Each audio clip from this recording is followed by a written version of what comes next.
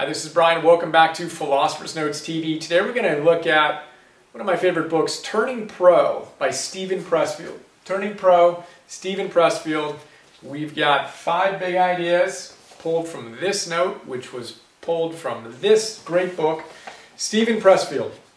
He wrote The War of Art. Highly recommend that.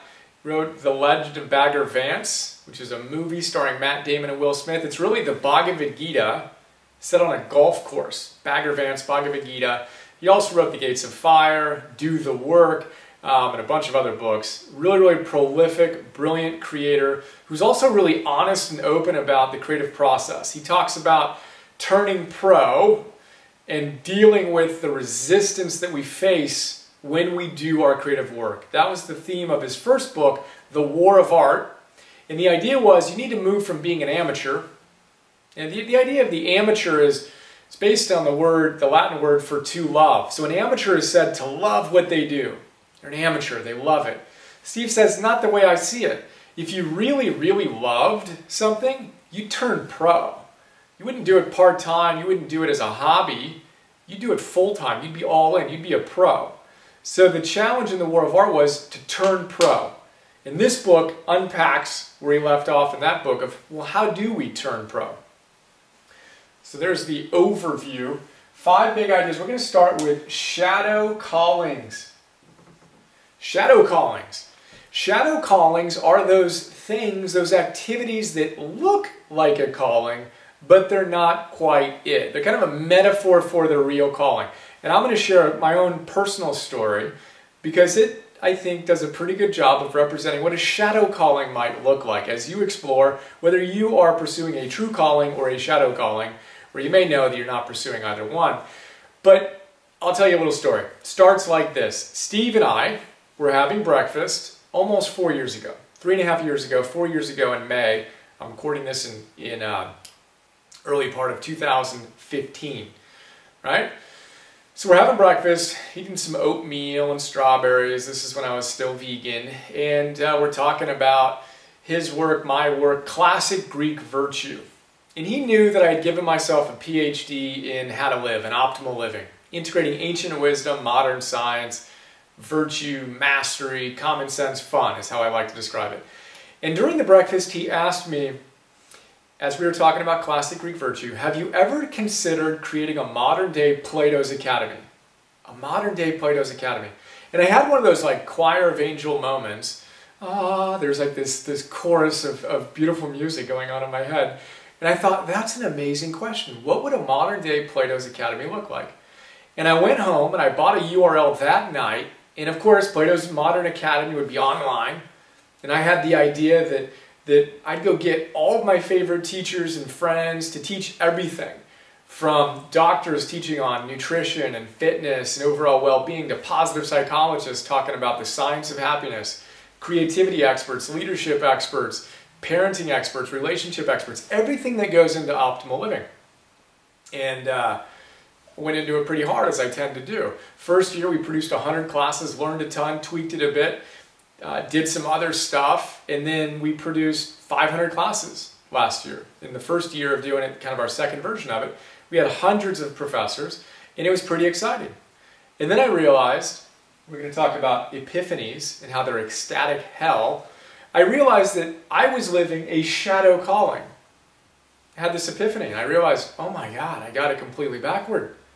The reality is, if I was going to answer the question properly and create a modern-day Plato's Academy, well, Plato didn't do what I just described. Plato didn't go out to Asia, go out through Europe and through the Middle East and find all the best teachers and bring them into his institution, to his academy. He would have been an administrator had he done that. He wouldn't have been a philosopher, he would have been an administrator. Plato, as the historical fact reveals, taught a couple classes a day. He had an intro class in the morning, and he had an advanced class in the afternoon, evening. But he was the only teacher, essentially. And I literally had one of those face-palm moments of, oh my God, I just spent the last 3.5 years, a lot of money, hired a lot of people, recruited a lot of people to get involved in it, and I got it pretty much completely wrong. I was close, shadow calling, but off. What was my real calling? My real calling was to do this work. to be the teacher. And I'm not comparing myself to Plato, but from that model, to be a lover of wisdom, to be a philosopher, that is what my calling is. So my process of turning pro was to identify that I was pursuing a shadow calling. Looked good, sounded good, we were doing some pretty good stuff. It was metaphorically representative of what I should be doing, but it wasn't it. This is what I'm supposed to be doing. And it was a big process for me, which we'll talk about a little bit more, to recognize the shadow calling. So I share that story to help you see if you might be living a shadow calling. That was my shadow's calling. So how about you? Are you living an authentic calling? Or you got a little shadow work in there? Are you really doing what you're here to do? Because ultimately, that's what we're all about. And oftentimes, like me, what I did was I kept myself so busy doing something else, driving in the wrong direction, it didn't give myself time to do what I felt really called to do until I made some shifts. Let's go to this third big idea, ecstatic hell. So I had an epiphany. Steve talks about one of his friends and a great epiphany that she had as a songwriter. And there's an epiphany, and that epiphany is simultaneously ecstatic because you make a distinction that's huge for you, and it's hell because it requires you to basically blow up the life that you had. It's ecstatic and it's hell. Joseph Campbell, I talk about it in the note, Joseph Campbell talks about the fact that one cannot have a resurrection without a crucifixion. Nietzsche says, the snake that cannot shed its skin must perish. You have to die to the old version of you to give birth to the new version of you. And guess what? Crucifixions, last time I checked, aren't too pleasant. That process can be excruciating. And it certainly was for me as I kind of went back to the shadow calling, realized that I had some cleanup to do. We basically stopped doing a ton of stuff. Had to lay off a ton of our team, which sucked. Had to let hundreds of our partners know that we were no longer going to pursue the vision we had just sold them on over the last month, quarter, year. Sucked. Let our investors know this is what we're going to be doing. Not the most fun experience. But there was a deeper sense of truth there that I knew I needed to get to. And that process was part of turning pro. But remember, as we go through that and we turn pro, it's not easy. Steve says that you got to be a little crazy to actually lean into this and to truly go after that which you feel is the deepest truth. We can talk about that a lot more. I will leave it at that. Ecstatic hell. Exciting and, what did I do and what do I need to do? So then we look at the amateur vis-a-vis the pro. So again, this is what we're comparing here.